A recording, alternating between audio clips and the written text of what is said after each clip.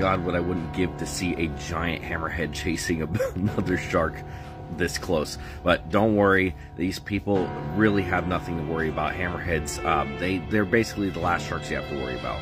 There have been less than 20 attacks reported from hammerhead sharks, and it's because of their face.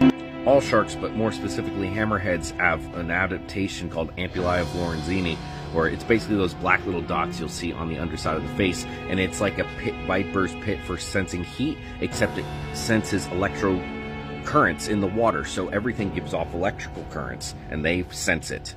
And because they're so good at this, they can tell what is food and what isn't, and they can find their food pretty simply by just going over the bottom. So when it comes to people, there's really not much of a mistake. Once you go under there, they realize, oh, you're not what I'm looking for.